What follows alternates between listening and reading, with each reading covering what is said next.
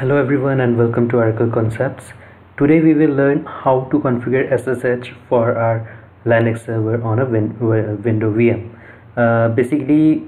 What its purpose is, whenever we are logging into a server, we are logging into it with the virtual VM box.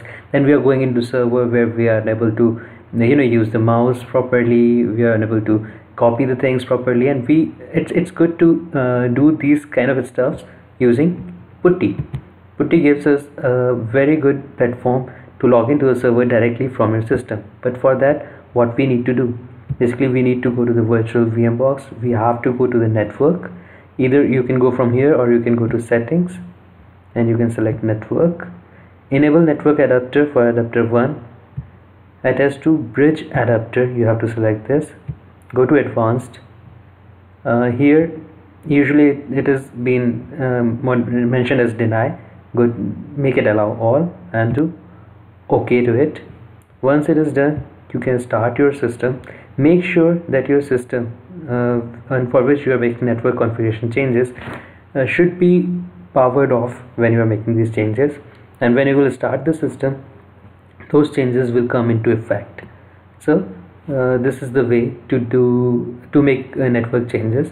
Now we will see if we are able to log into the server and if we are able to connect to the server from Putty itself. How it will help? Basically, we will be able to use the system from our desktop itself. So log into it with root password. Now we are here. ifconfig to check IP address of my server. Here it is 192.168.1.2. Now what we can do, we can go to the command prompt, ping 192.168.1.2. See, we are able to ping our server which is inside VirtualBox. Now since it is pingable, we can copy the IP address, go to Putty. This is the IP address. We can save this session as 01 as a server name. We can use that. We have to do SSH port 22, save it, and when we will log in with this, it is giving me option to log in to the server. So finally, we don't need to go to the VirtualBox again and again.